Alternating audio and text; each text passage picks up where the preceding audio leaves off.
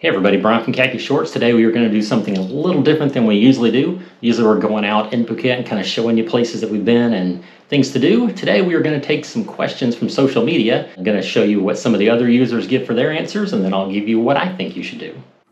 This is Khaki Shorts, where we cover travel, food, and just utter nonsense. So these all come from Reddit, from the subreddit Phuket, which has questions from expats, from potential tourists, from people that actually still live here or live other places that want to visit here. So we kind of get a little mix of a little bit of everything. This question comes from Sunlush. It says, I want a clean massage in Phuket, Thailand. How do I make sure I don't get the wrong massage parlor or service? I'm taking a girls' trip to Phuket, Thailand. We plan on getting massages every day. We definitely do not want a dirty/adult massage. I'm afraid we're going to step into the wrong place and get the wrong service. How do I differentiate between a reputable massage parlor and a shady one? Any recommendations for clean massage parlors near Ban Damai Resort? Okay, before I give you my answer, let's see what one of the users had to say. This is from Rat Skim. Go to a parlor/spa that looks professional, the kind of place you might find back home. Not some tiny shop front with 10 women sitting outside scantily clad telling you how GD handsome you are. That's actually some pretty good advice. There are going to be lots of sketchy places like that, but being women, you are probably not going to have to worry too much about the dirty massages. That's more for the men. You can pretty much look at a place and tell if it looks nice and clean, if they're professional. We have two places we like to go on the island. There's one in Chelong called Ked, and there's another one right across the street called Nara. Both of those, they're really nice. You walk in, they're professional, they're not scantily clad women coming out to find, you can really tell it's not that hard. So just look around, and worst case, just ask your resort. If they don't have a spa there, ask them a good place around there that can give you and your ladies a nice clean massage, and they'll be able to hook you up with somebody. Okay, next question. This is also from Reddit, from the subreddit Phuket. And this post is by FluffyAD7392. What's the best cinema for Mission Impossible? I'm looking for the best cinema screening experience possible to watch the new Mission Impossible film. Any recommendations? So Mui Lao answers, got to be Central Phuket SFX. Watch out though, they crank the AC all the way up. Bring warm clothes or a blanket. And to that, Novel Swimmer 8284 answers, why do all these cinemas in Thailand do this? I went to see Top Gun while I was there. I had to go to the toilet like 10 times during the movie because I was freezing inside. The SFX Cinema at Central Phuket Festival is actually our favorite as well. We've gone and seen quite a few movies there. Actually, on Wednesdays is their discount day. So if you're here and you've got some time and want to go see a movie, go see it on Wednesdays. A little bit cheaper. They do keep it a little cold in there. I've never gotten to the point where I had to put on a blanket or a jacket. My wife sometimes will bring a shawl or something because she gets a little chilly. One thing I can recommend is try the caramel popcorn. They have like 4 or 5 different flavors. Caramel, there's original, there's butter, there's sour cream and onion, sometimes cheese. There's just some weird ones. But the caramel popcorn to us is the best. Okay, here's a question that actually concerns our neck of the woods down here in Cape Panwa. Let's see what it is. So this question comes by Rich Honeydew. Cape Panwa Phuket Transport. I'll be staying a few nights in Cape Panwa. What's the best way to get to other places like Old Town? And what is the cheapest/best transport to the airport? So Comprehensive Yam replies, post to Phuket Facebook group and you'll get a zillion people contacting you. Chat with a few of them to get a read on their pricing. For reference, my regular van driver charges $600 for airport to Surin Beach, which is about 30 to 40 minutes from the airport. Panwa will probably be a little bit more as it's further from the airport.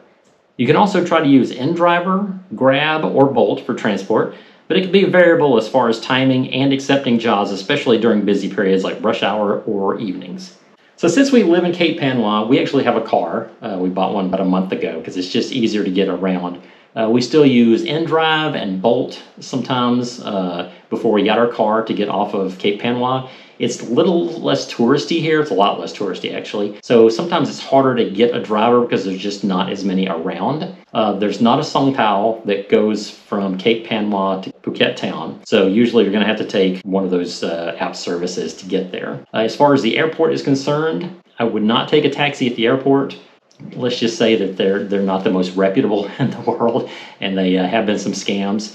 So usually we do the same thing. You use your end driver. You might have to walk out of the airport to the road to pick up because the taxi drivers there get very territorial, I guess you could say, almost to the violent point sometimes. We actually have a couple of drivers that we use on a regular basis when we need to go back and forth to the airport. There's one who has a van, like a big Toyota van. So if you have a large party or you have a bunch of luggage, we usually call him so that he can pick us up. He'll pick you up directly at the airport. I think he has a taxi license. From the airport to Cape Panwa is 1,000 baht, which US is about $30, which is a little more than it would be if you were going to Patong or Kata or Korone or to Phuket town, but we are further down another 20 minutes or so. But 1,000 baht to be dropped off right at the airport, it's really not that bad. All right, next question is about staying in Kamala Beach. So this question comes from Traditional Injury 95. Booked at Kamala. First time in Phuket, and I'm worrying if I booked at the right beach, Kamala Beach. What to expect? Been watching YouTube videos and considered Kamala Beach as my final choice. We'll be there to drink, beach, and chill. I'm booked on the 15th to the 19th of July. I've been seeing posts about sewage issues. Will I miss out on a lot if I don't book at Patong? Should I rebook at Patong, Kata, or Korone? Well, Ang CLE Joe replies, the sewage problem may or may not affect you as the hotels periodically dump their wastewater into the canals. And this problem affects most of the West Coast beaches for a long time now. Personally, Kamala is a great place for me as I'm not too heavy into partying. A nice long beach with beachfront bars and restaurants work for me and the family. There will be spaces between beach vendors that have a bit more trash, so you're just going to have to play your part not to make it worse, or even better yet, help clean them up. If you like to shop or bar hop on a daily basis, then Patong is definitely better for that. Beach is way cleaner, but the roadsides can be a bit chaotic and vendors consistently calling out for a deal and lots of tuk-tuks wanting your attention. I would still plan on a day's trip to Patong just to see what's going on there. And then Tortoise888 says just take a look at Bolt/Grab to Patong if you really want to party. It's only a 12-minute ride. And since we've retired here and we're really not into the partying scene, we stay kind of on the east side of the island. In Panwa and Phuket town. We do know that side of the island decently well. Kamala is nice. We actually looked at maybe moving over that way. It's north of Patong a little bit. It's kind of over a mountain. It's a little quiet. It's definitely quieter than Patong. Patong is party central for Phuket. So if you want to be partying all night, then go to Patong. If you kind of want to get away from that and have a little stretch of beach that's a little quieter and still have restaurants and some bars to go to and things like that, then Kamala is perfectly fine. Okay, our final question is about the weather. This question comes from Rudiv29. Phuket weather, July 10th to July 16th. Hello folks, I'll be traveling to Phuket and Bangkok between July 10 and July 16th. How are the weather conditions? Is it raining heavily? I was hoping to travel to a couple of islands and wanted to plan accordingly. I would be grateful if you could confirm this. And Bart Turner answers, is this a serious post? First, how would we know any better than you would? But more importantly, it is the tropics. It is next to impossible to predict the weather an hour from now, let alone 5 days from now. It's the rainy season. I would expect rain on most of those days. Not all days, but a few hours of the day. Yeah, the weather here in the low season in Phuket and in Thailand is hard to predict, even an hour out from now. I've used 3 or 4 different weather apps and none of them seem to be extremely accurate. Low season, last summer my son came in August and he had 10 days of beautiful weather with 1 little shower in between the whole time. And then we've also been here during the low season and had 4 to 5 days of almost nonstop rain.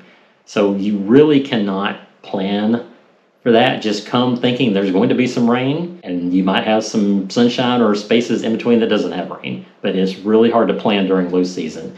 You're definitely going to get cheaper prices on on everything. Resorts, hotels, everything's going to be a little cheaper. Airfare usually, but you're also taking the risk about not knowing what the weather's going to be. So thanks for hanging with me this long. I hope to help answer a few of your questions and the Reddit users' questions. So be sure to like this video, hit the subscribe button and bell icon so you don't miss any of our upcoming videos about our life here in Thailand and our trips around the world.